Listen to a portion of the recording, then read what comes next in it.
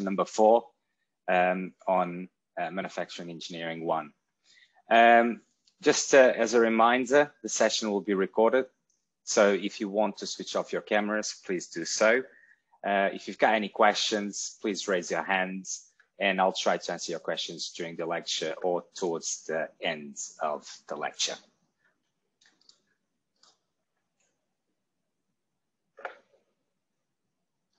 So today we will be talking about two additive manufacturing systems. The first one will be fused deposition modeling. I'll try to give you a brief historical perspective, how the system was invented and how these systems have evolved over the years. We're going to be looking a bit more in detail in terms of the working principle, some of the materials, the more common materials that can be used in fused deposition modeling, some of the major applications and specific advantages and limitations of fused deposition modeling. And then we'll be talking about vat photopolymerization, in particular about stereolithography, which is quite a different system from FDM. And we're going to be looking as well in terms of historical perspective and evolution, how the systems work, the different variations, how can they be used, and again, the materials that are quite important in terms of stereolithography, the applications, and the specific advantages of stereolithography and the limitations as well, for example, compared with fused deposition modeling. Okay, so FDM was probably one of the first additive manufacturing systems being developed and commercialized. This is the actual patent that was submitted by Scott Crump, the founder of Stratasys, and the system was developed and patented back in 1992.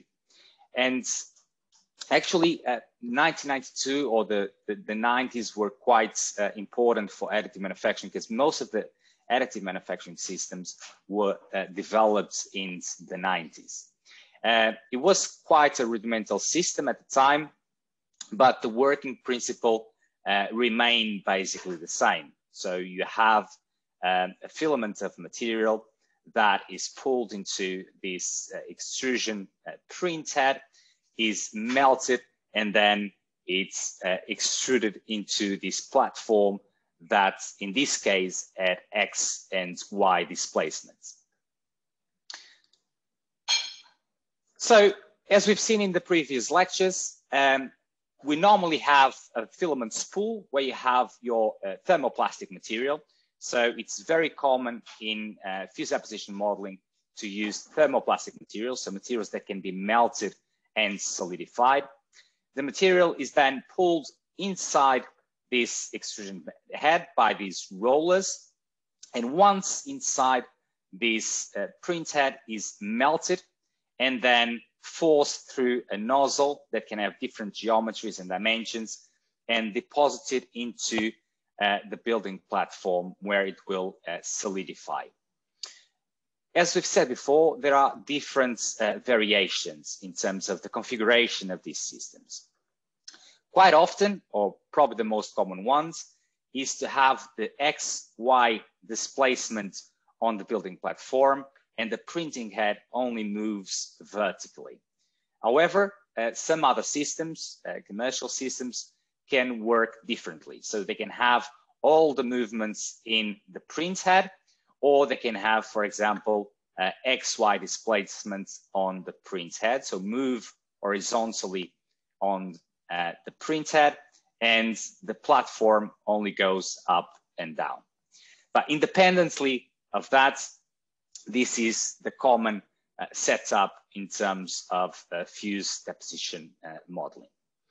So after the first layer is printed, the material is still in a semi-molten state, and another layer is deposited on top of the previous one, where it will bond into the previous layer. And the process is repeated until you obtain your three-dimensional physical object. It is important, however, that we have control over the temperature, not just in the print head, where we need to melt the material, but also on the building platform. And these temperatures should be just below the melting temperature of the material to ensure that the material remains in the semi-molten state to promote the adhesion first to the building platform, so that it doesn't detach during the printing process, but then also to ensure that we promote full bonding between layers of material. I don't have time to show you a video where it illustrates the entire process, but you can go to the Blackboard page to week number 2 and consult or watch video 1 about fused deposition modeling. I think we've got a question. Hi, sir. Yeah. With the, when you're building the, you've got the actual thing you want to build, and you've also got the support structures, which is made from like the PVA or other material. Yes. Do you need a separate nozzle for that, or is it coming all from the same stuff and its own filament spool? Yes, you do. So you need different printheads. So it's basically replicating exactly what you have in here, in this system. So you need one filament spool with the material that you're going to use to build your part, to fabricate your part. And then you need another filament spool and another printhead with another nozzle for the support material. So they need to be in separate positions. And then you can select which one you want to use. That is normally done automatically once you select where you want your support materials. That is done automatically, as you've seen yesterday, by the software of the printing system to ensure that the support material is deposited in the right places to support the building of your part. So we'll alternate between them and then move on to the next layer once you've got the complete horizontal. Exactly. So in the same layer, you can have both building and support materials. Okay, that normally are deposited by different printheads. Thank you. And how thick is each layer? That actually depends on the machine. Okay, it depends on the resolution of the machine. So normally the resolution of these systems is related with the layer thickness that they can print. But it really depends on the system that you get. For example, for low-cost machines, they can nowadays buy for less than £1,000. You don't get quite a lot of resolution. Okay, so you can print filaments of a few hundreds of microns. But if you go to more industrial systems, you can go to filaments that can be printed of sub-micron resolution almost. Thank you. Any other questions before we move on? Okay. So, as I've said at the beginning, there are some variations in terms of the fused deposition modeling system. So the most common setup requires the use of a pre-filament. So you need to actually be able to fabricate a pre-filament and then use a spool of that filament to feed into your printhead. But that obviously brings some limitations because you need to fabricate that filament and that will obviously have an impact in terms of the fabrication time of your parts. And also it gives you less flexibility in terms of development of materials. So in order to overcome that, there have been developed some different extrusion mechanisms for fused deposition modeling. And nowadays you can use basically two systems. One that is piston driven or pressure assisted, and another one that is a screw assisted system. And there are some differences between these two. So in the case of the piston assisted, you obviously have a plunge that can be pneumatically driven to push the material downwards and force the material through the nozzle into the building platform. Or you can drive this piston with, for example, a stepper motor. And obviously using a stepper motor gives you a better control over the flow of the semi-molten material into the building platform. And obviously that will have an impact in terms of the accuracy and resolution of your parts. The other system is the screw-assisted system. And in this case, instead of having this piston to push the material downwards, what you have is a rotational screw that will promote the extrusion of the material. The rotational speed of the screw is controlled by a stepper motor, for example, and it has some advantages when compared to the piston-driven systems. So in this case, because you have a screw, you can actually print materials that are much more viscous. Also, because of the use of this screw that allows you to have a better control over the flow of the material that comes out of the nozzle, you can also produce parts with higher accuracy and in shorter periods of time, because the flow of the material can also be higher using the screw-assisted systems. But in the case of medical applications, as we've seen in the previous lectures, where we've said that, for example, in bioprinting, where we try to combine biological materials with cells to create human tissue replacements, in that case, because we have a screw that will generate heat, but also shear stresses, that can be damaging, not just for the biological materials that we use, but mainly in terms of the viability of the human cells that we're trying to print. So in this case, and for medical applications, these systems are not convenient because of that. And piston-driven systems are then preferred over the screw-assisted systems. In terms of the disadvantages of the pistons, obviously you need to use lower viscosity materials when compared to the screw. Also, the accuracy is lower and the resolution is lower, and also you have higher production times because of the speed and the control that you have over the extrusion process. Okay, so it is important that you know that the common setup requires the use of a pre-filament. There are variations, two main variations in terms of extrusion-based mechanisms, the piston and the screw, and they have specific advantages and limitations that you need to know. And also independently of the system. Sorry, Pauline, do you have a question? Yes, please. It might sound silly, but why does the liquid come out from the screw, if not because of pressure difference?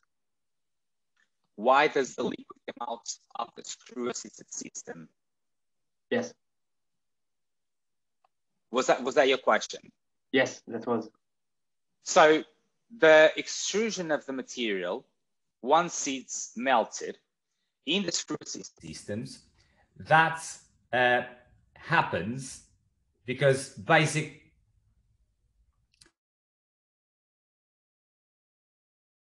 rotating the screw, and through the rotation of the screw, you will push the material out of the nozzle.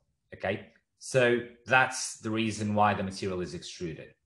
Just similar to any other extrusion process they have in the industry, or for example, in injection molding. So you are compressing the material, you are rotating the screw, and you are forcing the material to be compacted and forced through a nozzle.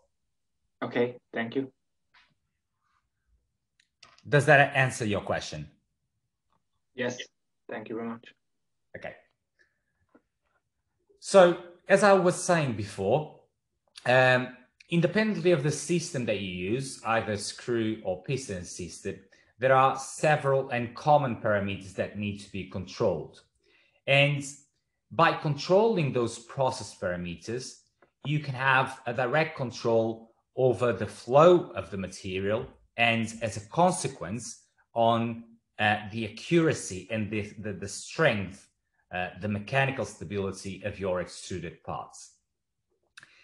So in an ideal scenario, what you want to achieve is the case represented here on the left. So what you can see here with the dotted lines. So this is the actual tool path. So it's the center, corresponds to the center of the printing nozzle. And here is the deposit material boundary. So the boundaries of the filaments that you are printing. And ideally what you want to promote in the XY plane is the materials to be deposited and adjacent to each other. So they need to be in contact so that they can bond to each other in the plane. What you don't want is this overlapping between filaments in the same plane, because if this happens, you will undermine your accuracy, not just dimensional accuracy, but also the geometrical accuracy of your parts. So in order to obtain this kind of deposition, you need to have a very good control over different process parameters. And the main goal, on top of obviously ensuring the geometrical and dimensional accuracy of your parts, is to try to produce the parts in the shortest time possible in order to maximize the production in any industrial environment. So, as we said, the precise control of extrusion can be sometimes a complex trade-off dependent on a significant number of parameters, okay? And some of them are common to these different extrusion-based mechanisms. And as I was saying, these parameters need to be tuned in order first to minimize the production time, but importantly, without compromising the structural integrity and accuracy of the printed parts. So obviously, as we've said, and because of the nature of the materials, so thermoplastic materials that need to be melted and solidified in order to create 3D printed parts, we need to have a very good control over the melting temperature. And we need to have control over the melting temperature in the printhead. There are other temperatures that we can control, as we said, in the building platform, but importantly, this melting temperature needs to be precisely controlled because it has a direct influence on the fluidity of the molten material. So if you increase the melting temperature, maintaining all other parameters constant, what will happen is that the fluidity of the material will increase because the viscosity decreases, and you will have an increase in terms of the diameter of the filament. And just bear in mind that if you have a nozzle with an internal diameter, let's say of 500 microns, ideally the diameter of your printed filament should also have 500 microns. In all parameters, process parameters should be tuned to achieve that specific filament diameter. I think there is a question. Please go ahead. I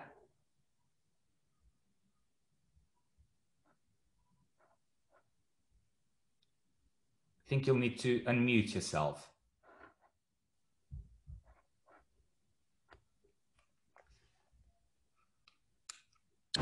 Hello? Yeah. Hello. When you say melting temperature, are you referring to the, like, just changing the material in order to have materials that melt at different temperatures, or the temperature that we're melting the material at within the pressure head? So each material that you use, independently if it is the building material or the support material, each of these materials has a specific melting temperature. So a temperature at which the material will transition, will change from a solid state into a liquid or semi-molten state, okay? And that is defined, is an intrinsic property of the material. So you need to make sure that the temperature inside your printhead is set to be the same as the melting temperature of the material that you are using, or just above that, okay? To ensure that the material will melt.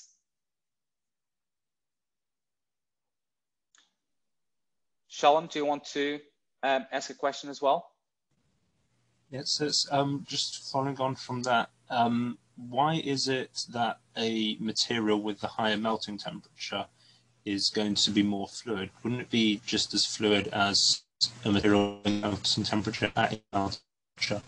Why is it a higher fluidity when it's a substance which is material with a stronger structure, whatever it is that causes that melting temperature to higher? Yeah. So probably I haven't explained myself properly. What I'm trying to say with the melting temperature is, so let's say that you're using a material that melts at 60 degrees. What this means is that most of the bonds between the molecular chains of the material will be disrupted at this temperature, okay? And this will allow you to actually be able to extrude the material, because it's going to be in a melted state, okay, in a almost liquid state. If you keep on increasing the temperature for this same material, you're going to be able to disrupt more of these intermolecular bonds. And by doing so, you'll have less resistance of these molecular chains to the flow of the material, okay?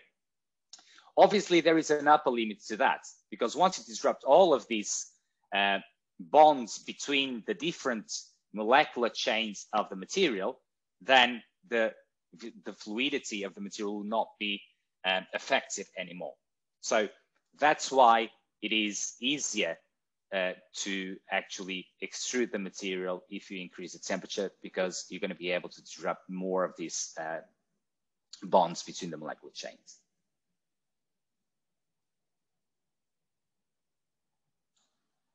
Yeah. Okay. So on top of the melting temperature, and this is specific to piston-assisted systems that are activated pneumatically, if we increase the pressure to actually drive the piston, obviously what will happen is that we'll have more material coming out, and as a consequence, if we maintain all other parameters constant, the diameter of the filament will also increase. And the same, in an analogous way, will happen in screw-driven systems if we increase the rotational speed. So by increasing the rotational speed, we'll force more material coming out through the nozzle. So the flow of the material will be higher, the flow rate, and therefore the filaments will also be larger. And another important parameter that we can control is the scanning speed. So the speed at which the printhead moves along the building platform. And again, maintaining the screw rotation speed constant, the melting temperature constant, and all other parameters constant. If we increase the scanning speed, what we'll have is a decrease in terms of the filament diameter. And this is mainly because you are stretching the filament of the material, and therefore you are creating filaments that are thinner. Obviously, you need to be careful, because you don't want to disrupt the filaments. So there is obviously upper and lower limiters that for each one of these process parameters, and the range of values that you can use is obviously dependent on the printing system that you use, but also it depends quite a lot on the materials that you select for both building the part as well as to build the support structures. And talking about support structures, and as you've seen yesterday, these are also quite important, especially in fused deposition modeling. They're normally used to support the part that you are printing. And the general rule is that every time you have a structure or part that has overhanging structures, so with a degree, at least 45 degrees, normally you need to use support structures. Otherwise, they will crash. So you won't be able to build, and they won't be self-supportive. So you need to actually create support structures to be able to continue depositing material in the Z direction or in the vertical direction. And also, as mentioned yesterday, it is important to define very well the direction of the printing in your part. So the orientation of your part in the building platform will also have an impact in terms of the number of support structures that you will need to create your parts. And this is a very good example. So in this case, if we decide to place our printed parts in this direction in the building platform, then we'll need to use support structures in these regions to support the printed parts. But if you just change the orientation of the parts, then there is no need for support structures because the previous layers will support the weight of the layers that are deposited on top of the previous ones. Okay, so this is important, and as some of you have asked before, this is normally done using at least 2 printing heads. You can have more printing heads if you have the need to use more building materials, but normally for the support structures, there's only 1 print head.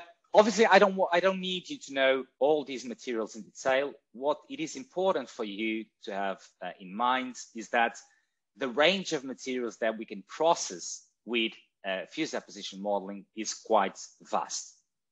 Normally, they need to be thermoplastic materials, and this is important because we need to be able to melt them and solidify them without degrading the properties of the materials.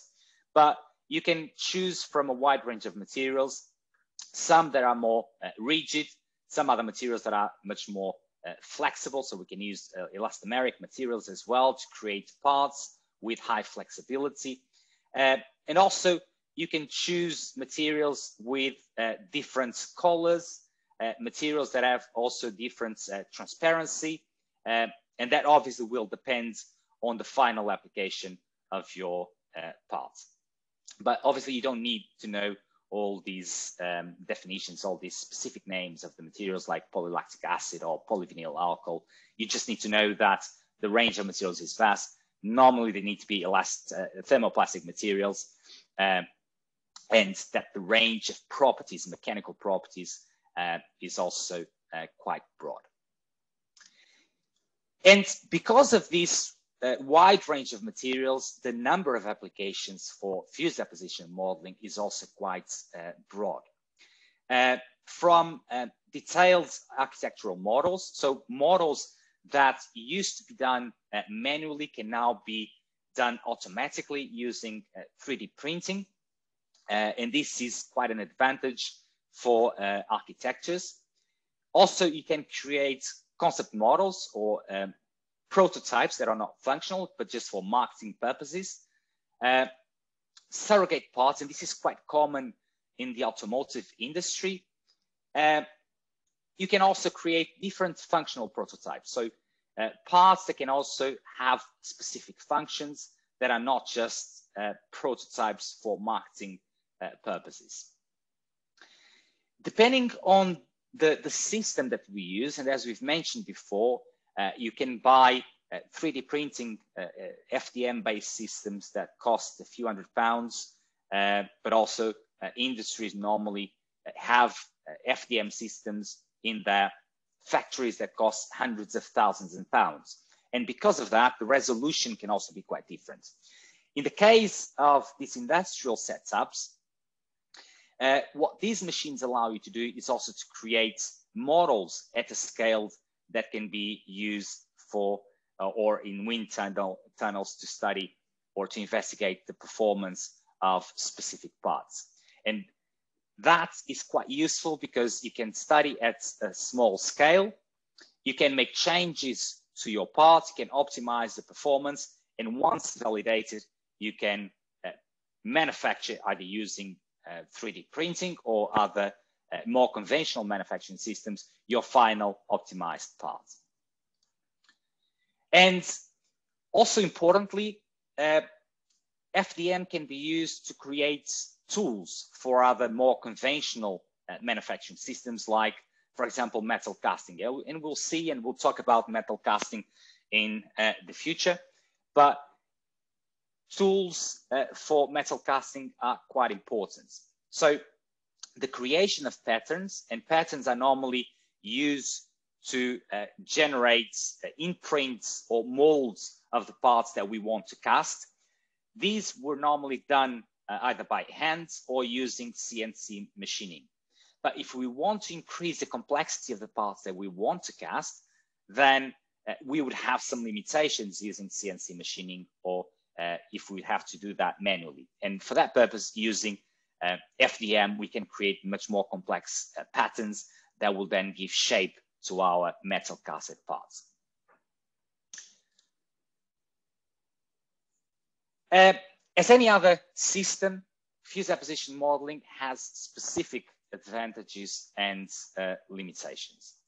These extrusion systems are quite attractive for the industry, and mainly due to the low cost of the equipment. As I've said before, you can nowadays buy a 3D printer based on FDM for a few hundreds of pounds and assemble that 3D printer at home and use it at home. This is something that was not possible a few years back. But now that most of the patents related to FDM have expired, they are much more widely available and at much affordable costs.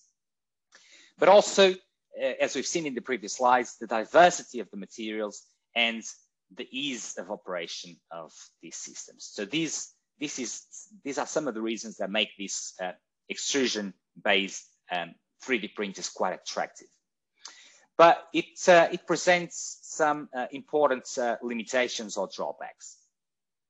On top of the need for some of the systems to create the prefilaments and the high processing temperatures, depending on the material that we use for building our parts, and the need to create support structures when we have overhangings, these FDM systems can also be limited in terms, for example, of the build speed. So the build speed on FDM system is mainly reliant on the feed rate and the plotting speed. So the ability or the speed at which we are able to feed filament material into the printing head, and the scanning speed. So the speed at which the print head will travel and deposit material on the building platform. And the feed rate is also dependent on our ability to supply material and the rate at which the print head is able to liquefy that material and feed it through the nozzle. So there are substantial improvements that will be required in order to reduce the friction of the system on the mass, for example, of the liquefied chamber. And if we're able to do that, if we're able to reduce these overall weights of these components, of these hardware components, we're going to be able to improve the overall speed of FDM. The accuracy, so FDM in general is not the most accurate system in additive manufacturing. FDM machine layer thickness option of around 0.078 millimeters. This is generally available with the highest cost machines, so industrial machines.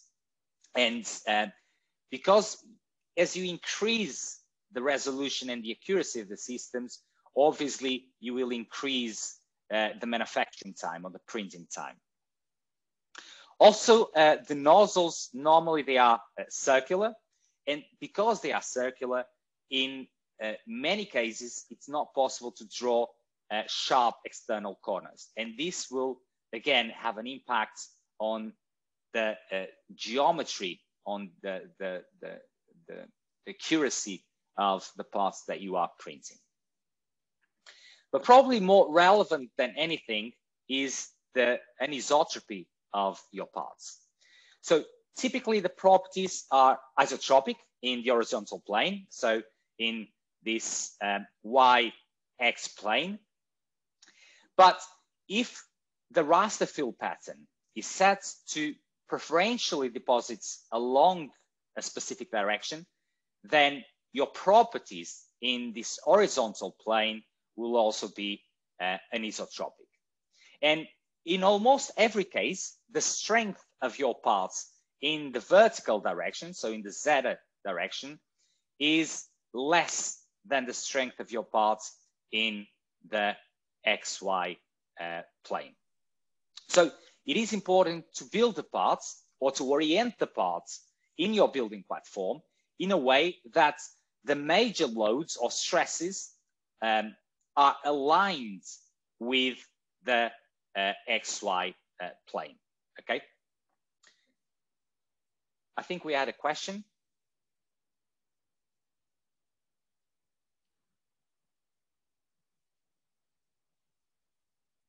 You'll have to unmute yourself. Yeah, sorry. No worries. I was just wondering, why isn't there square nozzles if that's something that's limiting having high resolution? It's a very good question. There is research now, so it's much easier to actually fabricate circular nozzles, okay? Or cylindrical nozzles. But there is quite a lot of research in terms of development of these, for example, square nozzles, and mainly because of this inability that we have to create very sharp corners. Most of these are now fabricated using additive manufacturing, like powder bed fusion, but still it's something that needs to be further developed and studied, mainly in terms of how the changes in geometry of your nozzle will affect the flow of the material, and obviously how that will then consequently affect the geometrical and dimensional accuracy. Right, so is it more of a problem of kind of the material getting through the tight corners of the nozzle, and that will cause more drag and things? Exactly. So that is something that is not as well as established as, for example, you have in cylindrical nozzles. Okay, thanks. Other questions? Yeah, hi. Hi. Just want to know, what is part anisotropy? I think that's how you pronounce it, and isotropic properties. Okay, so basically, if you look at this 0 and 90 degree example, so if you deposit, for example, your filaments in a plane in 0 and 90 degrees, and then if you apply a load in this direction, and if you compare the load or the mechanical resistance of the part in this direction against the mechanical resistance in this direction, they will be the same. Okay, so you have isotropic properties. So you have the same properties independently of the direction of the load. Okay. As in the other case, you don't. So you have different mechanical properties, different resistance, mechanical resistance, depending on the direction of the load. Okay, yeah. Does that make sense? Yeah, it does, yeah. Cheers. Okay. Any other questions before we move? So, just with the circular nozzle, do you not end up with like cylinders, so that won't there be gaps if it's like almost like layers of cylinders? Yes, you do, and that is one of the problems in fused deposition modeling. When you look at the surface of your builded part, what you'll see is this kind of scale effect, because obviously you are depositing cylindrical filaments, and they will not be absolutely flat. So you'll always have these cylindrical shapes, and that needs, in terms of the surface, we can correct that, but it's one of the limitations in using fused deposition modeling. Okay. Also, so just on the, we said we're trying to finish this, like increase the temperature to increase fluidity. Mm-hmm. If we increase the fluidity too much, won't it kind of spread out almost like? Absolutely. So that's, you're absolutely right. I mean, obviously we need to set the temperature to match the melting temperature of the material, so that the material is capable of flowing when you apply pressure or you apply rotational speed. but you cannot increase it too much because otherwise it will overflow. So when it comes out of the nozzle, it will flow and it will not retain the shape and the dimension of the internal of the nozzle. So there is a limit to which you can increase this melting temperature. I know there are other questions. Sorry, go on. So I just want to confirm, we want it just over melting temperature so that it'll yes. As soon as it hits the cold surface, it will solidify into position. Exactly. You don't want the material completely liquefied. Okay. What you want is the material in a semi-molten state where it's still a bit viscous, but as you apply the pressure on your piston, then you're able to promote the flow of the material. And obviously, you don't want the material to be overheated, because the more heat you provide to the material, after being extruded, you will need more time, or it will require more time to solidify, and that will delay the printing process. Okay. It'll automatically stick the lower layer, right? Yes. It will bond automatically. Yeah. So as soon as it's, yeah. Okay. So I know there are more questions, but we need to move on, and I'll remain at the end of the session so that I can answer all those questions. Okay. Okay, moving on to vat photopolymerization. So as I've said before, this is a quite different system from fused deposition modeling. But in a similar way, this was developed, in this case, a bit earlier than FDM. It was developed in the 80s by Charles Hull. Charles Hull was considered a pioneer in terms of additive manufacturing, and he was also the later co-founder of 3D Systems, one of the biggest players in terms of additive manufacturing. And there's probably most of the great breakthroughs in terms of research, this happened by chance. Charles was experimenting with UV curable materials by exposing them to a scanning laser, when he actually realized that he was able to transform that liquid photopolymer into a solid pattern. And by curing one layer on top of the other, he could actually fabricate a 3D solid part.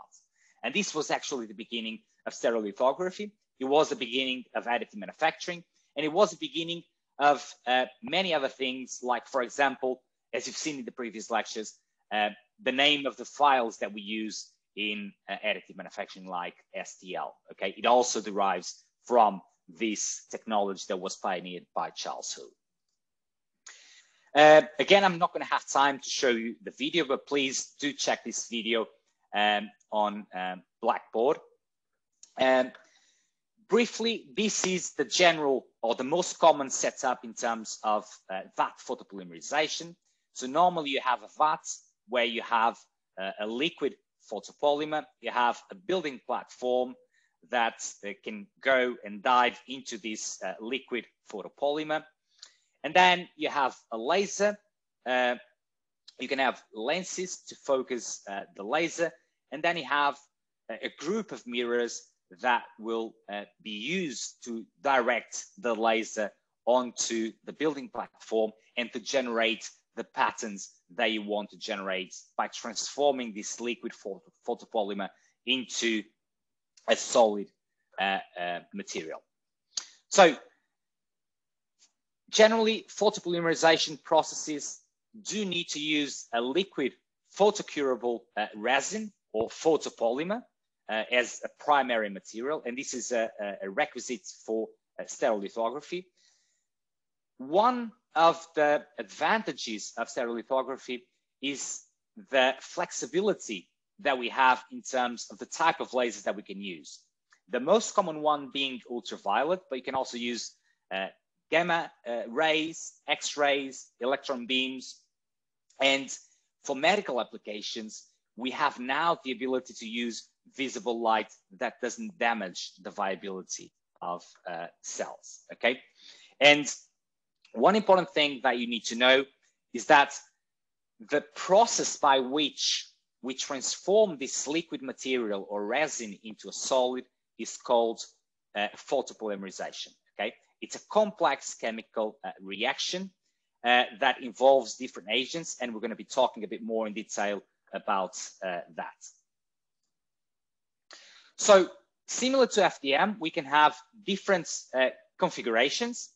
The most common one, or probably the original one, was this vector scan or pointwise. And in this case, what we have is a laser beam that is directed into the building platform by these mirrors, and then it will promote this chemical reaction or photopolymerization point by point. Okay, so as it scans the surface, it will create or trigger this reaction at the point of contact between the laser and your liquid photopolymer. The other configuration that we can have is the so-called mask projection or layer-wise. And different from vector scan, here what we have is the total irradiation of each layer at one time. And by doing so, what we have is a higher production rate. And on the downside, what you have is a less efficient reaction in terms of energy, because the energy is spread along a larger area. The energy concentration at each single point will be lower, and because the energy is lower, your ability to trigger the reaction and to convert your liquid material into a solid is also lower. But this is now the most commonly used setup in commercial systems. There are different ways to actually control the irradiation of the entire layer, the most common being digital mirror devices, okay? And we'll talk about that a bit more in detail in tomorrow's lecture. Also, in terms of the materials, there is a big difference between the materials that we use for FDM, for example, and the materials that we need to use for SLA. So thermoplastic materials, that are the materials that we use in FDM, these are typically used also in injection molding. And in this case, what you have normally is a linear or branched molecular structure that allows your material to be melted and solidified. In a different way, photopolymers are cross-linked, and as a result of that cross-linking between the different chains of your polymer, the material will not melt, and it will exhibit much less creep and stress relaxation. So in terms of the materials, this is an important difference, okay? In photopolymers, what we have is these cross-linked materials. In fused deposition modeling, what we have is this linear or branched arrangements with very weak bonds between your molecular chains that allow your material to be melted and solidified. Here, the materials, once cross-linked, cannot be melted, or you will promote the degradation of the material. So the photopolymers, or the resins that we use in fat photopolymerization, are composed of different things. The two most important ones are the monomers, or the single units of the material that are then going to be arranged to form the molecular chains, and the photoinitiators. And the photoinitiators are like the triggers for the chemical reaction that will be triggered by the laser. You can also have other components like diluents or flexibilizers or stabilizers, or you can also have different additives, for example, to add color to your materials. But the two main ones are the monomers and the photoinitiators in specific, obviously, concentrations.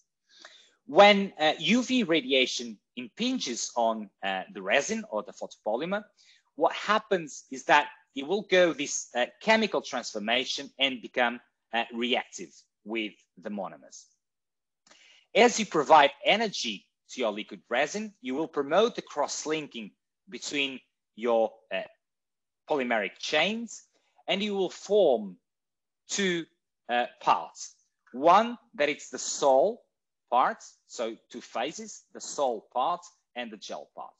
The gel part is reticulated and cannot be degraded, so you can no longer break these bonds between the polymeric chains, but you can still remove the sol part because it hasn't been cross-linked.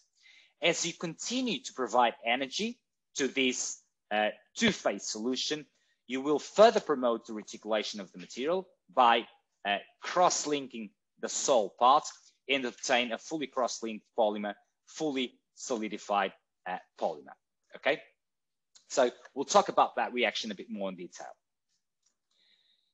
Again, you don't need to know exactly the names of the materials or the commercial names of the materials that are used, but you do need to know that the most common ones are acrylate-based resins. These have the advantage of being highly reactive. So with lower amounts of energy, we can promote or trigger the cross-linking of your solution, but they generally originate weak parts, mainly due to the shrinkage of your materials.